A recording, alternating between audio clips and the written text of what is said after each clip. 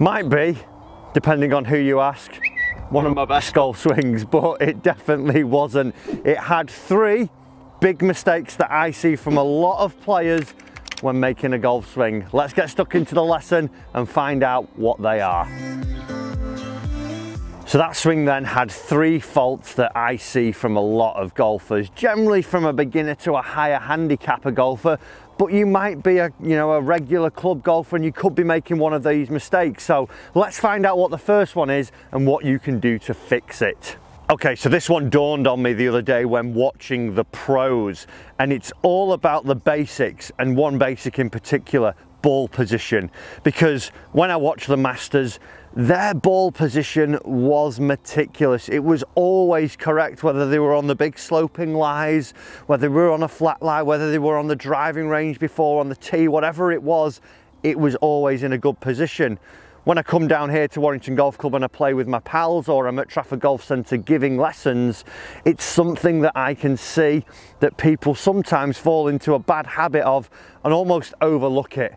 We could stand to the golf ball, hit a poor shot like I've just done and say, well, what did I do with my arms? Where was my club face? What did I do with my weight transition? But if my ball isn't in a good spot, I'm then going to have to manipulate my golf swing to try and actually get the club to bottom out at the right time, because I've put it in the wrong spot. So now I've got to do something to try and actually get the club on the ball and get the desired flight I want. So first thing I want you to do is go through a bit of an MOT on your ball position. Make sure that as you're actually going through it, from driver all the way down to your lob wedge, as you look at it, you've got to make sure that the ball position's right. And if you look up on the screen there, there'll be a little link to a video that I did with ball position that goes through it all. But for a brief understanding, if I take my setup now and I've got this ball in the middle of my stance here, we would see that that would be more of my wedge position. So if I'm using my sand wedge, my pitching wedge, my lob wedge, I would have that generally more towards the middle. Then if I'm playing with my 987, I would see generally that it would be about an inch in front of the centre. So just by literally just shuffling an inch away from the line, away from the target, we would see now that the ball just nudges up towards my lead foot.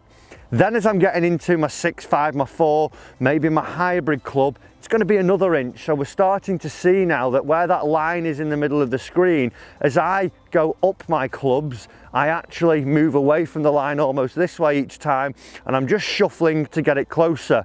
And then as I get up to my driver, my 3-wood, I would now see with my driver it's played off my lead foot, almost the instep or my big toe, and very similar with the 3-wood, just a little bit behind.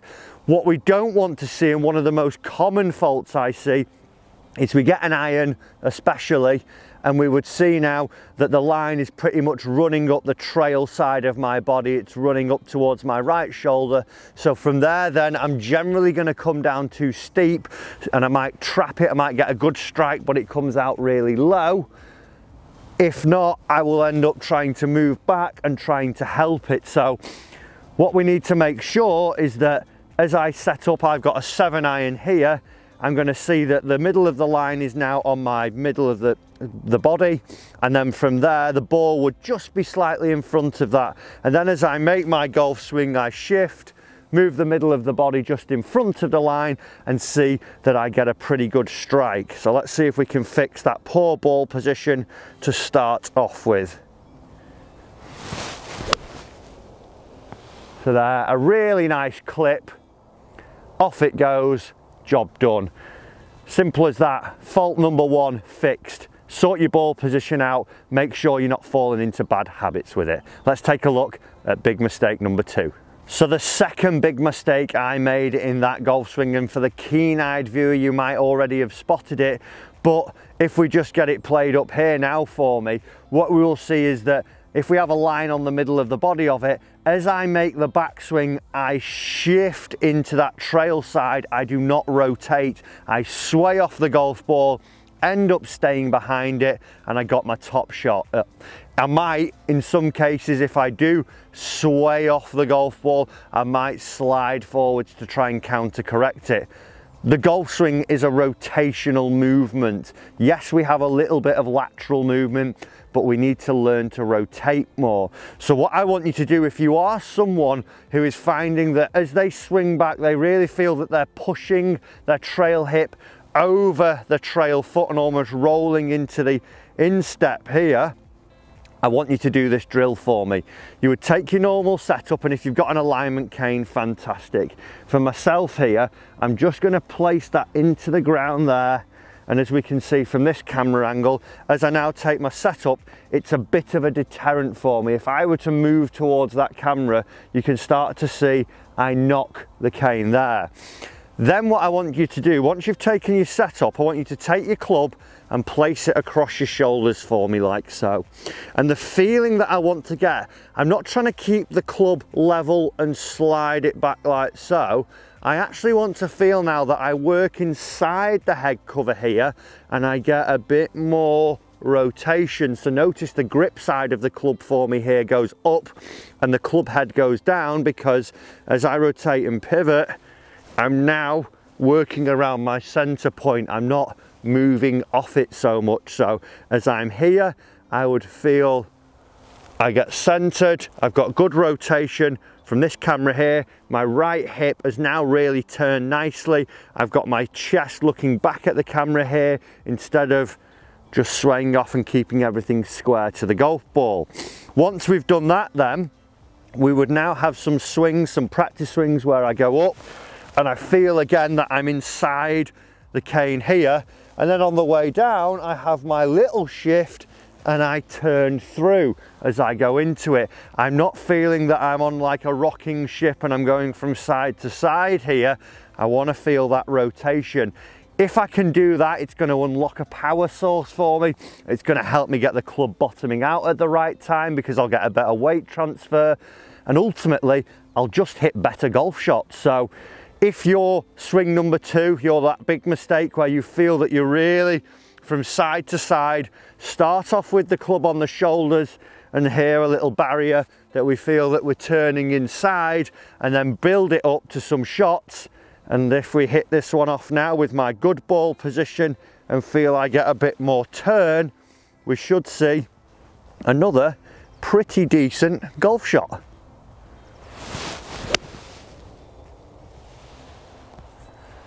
And they're getting better as we go along. It's almost like these lessons work.